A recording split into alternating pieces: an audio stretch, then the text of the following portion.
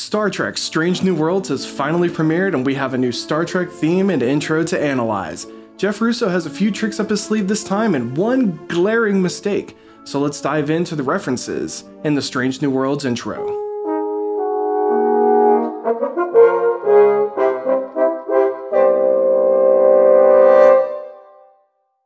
Strange New Worlds is being billed as a refreshing look back at the original Star Trek and going back to the standalone episodic adventures of the original.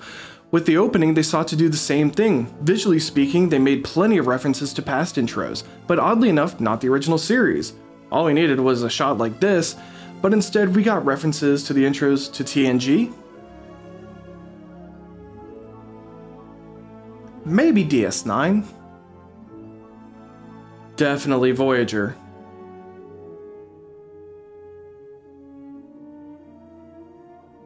Enterprise, Discovery, and even the Kelvin movies. With all those visual references, you'd think there would be music references too. Well, the opening is the iconic Alexander Courage opening with a little blend of the Dennis McCarthy intro for TNG. To seek out new life and new civilizations.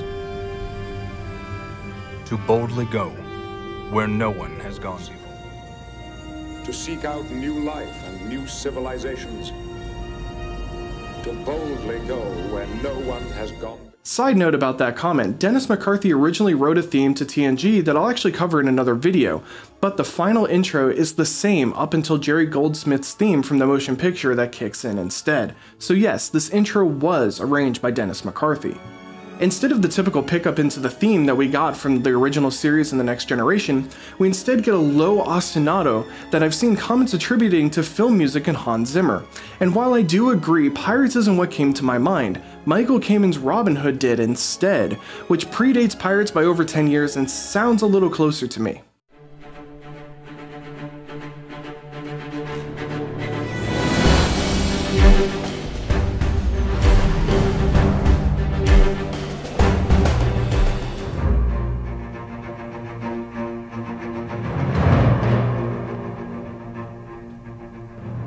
The main theme kicks in, and it's a variation on Alexander Courage's main theme from the original series. I found a comment about the alterations and thinking it might be in minor, but they were unsure. Well, the first chord is a G7, but the third is kind of missing, and that third is what strongly identifies whether a chord is major or minor. The other chords here do the same thing and don't have a strong third to show the quality of the chord, making it more ambiguous. But if we follow the notes of the melody, Jeff changed it to where all the melodic notes are diatonic, where the original had some chromaticism. The second call to this theme actually gives us a full scale, showing that this is indeed in G Aeolian, or the natural minor scale. There are little interjections between the main theme calls, and this happens in the original theme as well, except the notes are different here, and I don't think it's unique to this theme. The first is a similar gesture to this scene in a mock time. Yes, the notes are different, but it doesn't necessarily need to be a one-to-one, just like the main theme notes.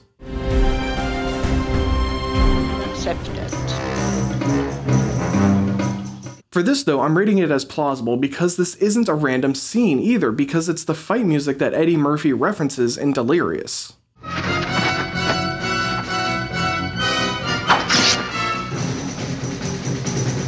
Music be going dun dun dun dun dun dun dun dun dun dun dun boom boom boom boom boom boom dun dun dun dun dun dun dun dun dun.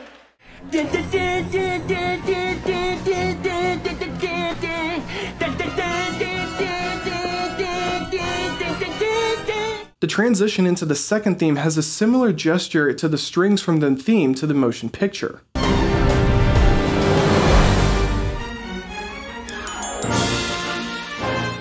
The second theme is supposed to be a unique theme, but I can't help but hearing similarities to older themes. The melody is a similar line to the Undiscovered Country opening, although not as many notes and of course slightly different.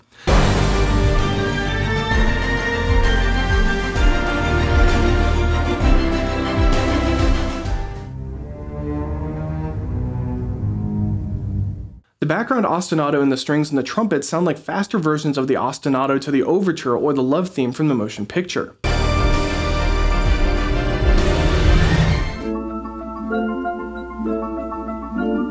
The final cadence of the theme is also the same notes from the theme to the motion picture. Granted, the motion picture lead into the dominant, where here it's leading into the tonic, but still the same exact notes.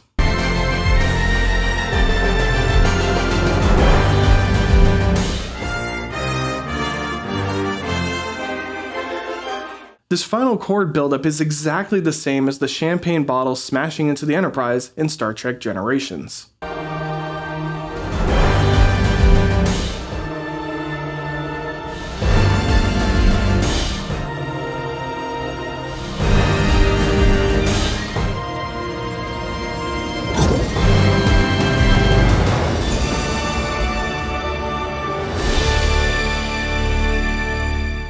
To close us out, we get the original unaltered main theme on the theremin.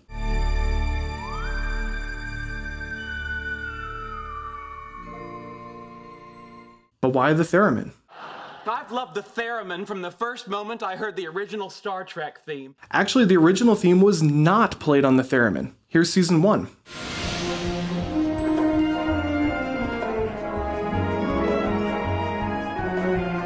And the other 2 seasons added vocal to it.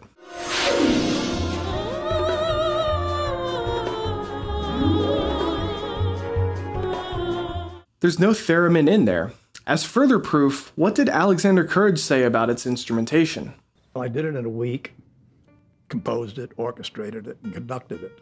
It was, just another show. I wrote it for a marvelous lady named Lulie Jean Norman, plus a flute, Jack Cookerly's organ, and maybe a vibraphone.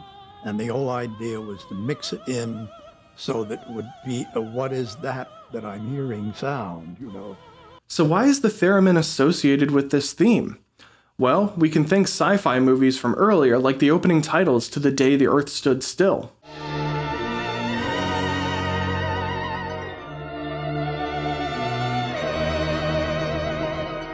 I think a more accurate reasoning for this is thanks to another movie that opens with a theremin sliding up a seventh and then down a few chromatic notes.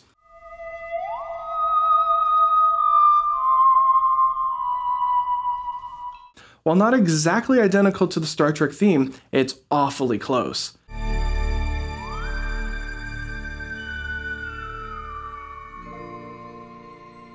And when it's just the theremin playing this line, it made me think more of Ghostbusters than it did Star Trek. So what are your thoughts on the theme to the Strange New Worlds? Are you excited to see what adventures are in store for the Star Trek show that's going back to its roots? Let me know what you think down below, and I'll of course see you next time.